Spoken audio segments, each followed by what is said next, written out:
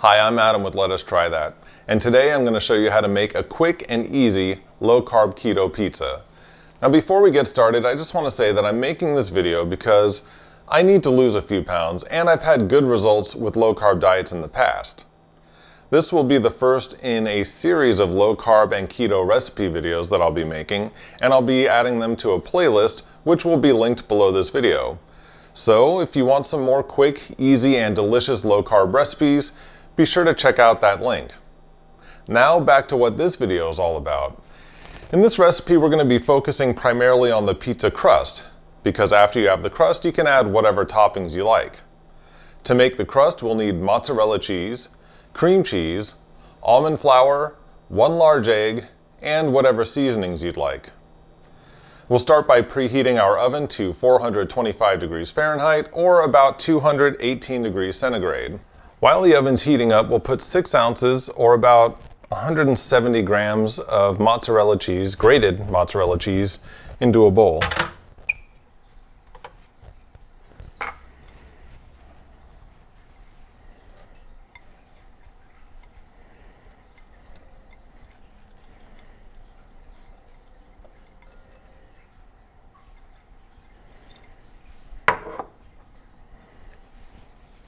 We'll also add 1 ounce or approximately 28 grams of cream cheese.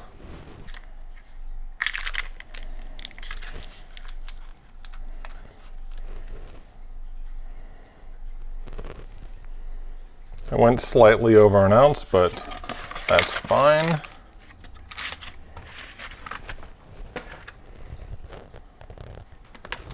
And we'll add 3/4 of a cup of almond flour.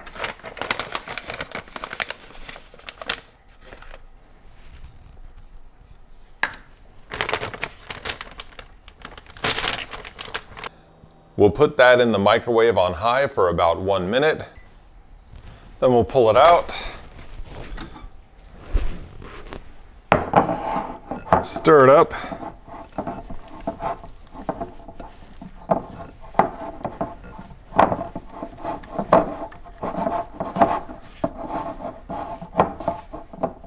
And we'll put it in for another 30 seconds.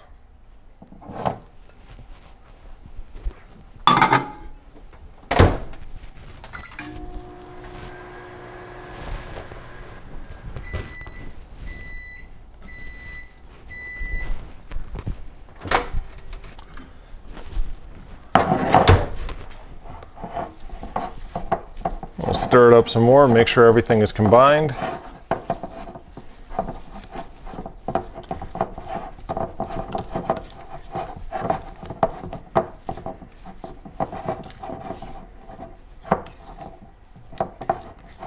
So now we can add in an egg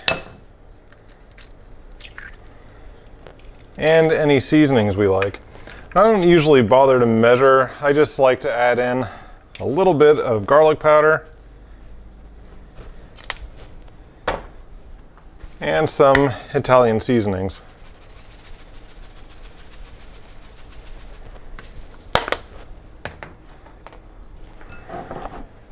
And then we'll mix all of that together.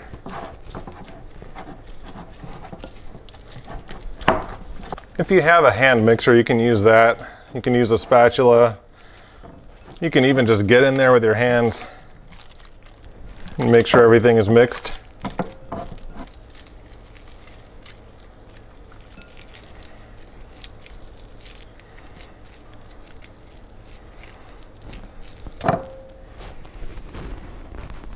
After everything's mixed together, we'll need to flatten it into the shape of a pizza crust. So I'm going to put down 2 pieces of parchment paper. And then we'll put the dough between the 2 pieces. And then you can either roll it out with a rolling pin, or what I like to do is take a heavy pan and just push down on it and kind of wiggle around to push the dough out to the edges.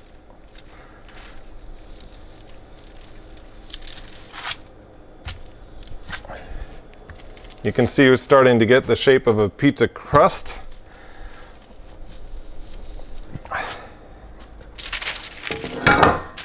And you can push out to the edges to form a little bit of a crust around the edge.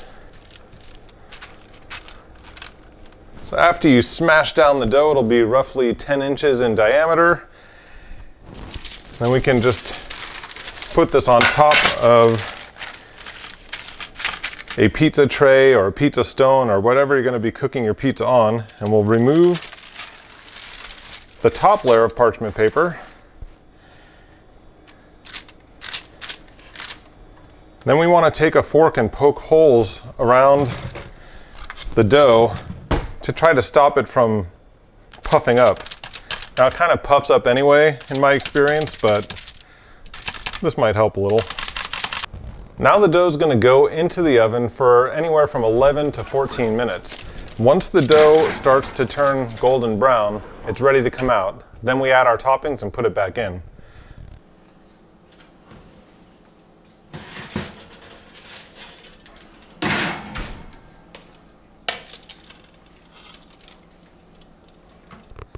Now we can add whatever toppings we like.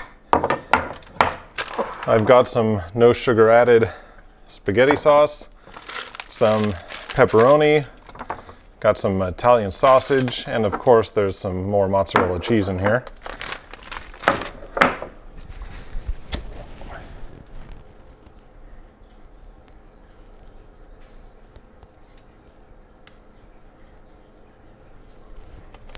You can see the crust still puffed up a little bit, but it would have ballooned up quite a bit more if we didn't poke holes in it.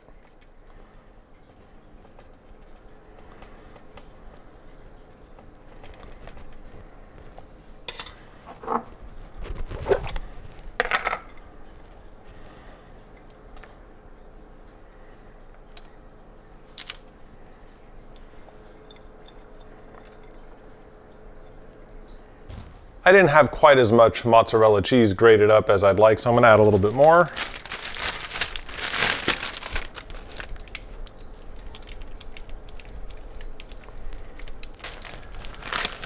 Then I'll add my pepperoni.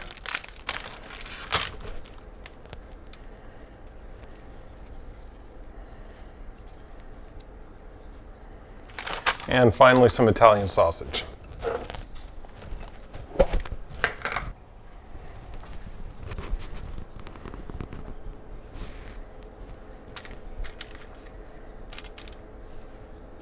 I cooked this up earlier, so it's a lot easier that way. But again, whatever toppings you like, add whatever you want. Stick it back in the oven for 5 more minutes. It only needs to be in long enough to warm up your toppings and melt the cheese. 5 minutes later. When it's done, just take it out of the oven, let it cool for a few minutes, cut it into slices, and enjoy your meal.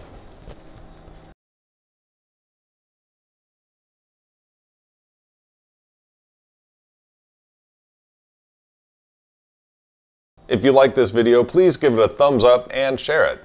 If you try this recipe, leave a comment and let me know if you liked it. Or if you have any great recipes that you'd like to share, let me know in the comments. And remember to check the playlist in the description for more of my favorite recipes.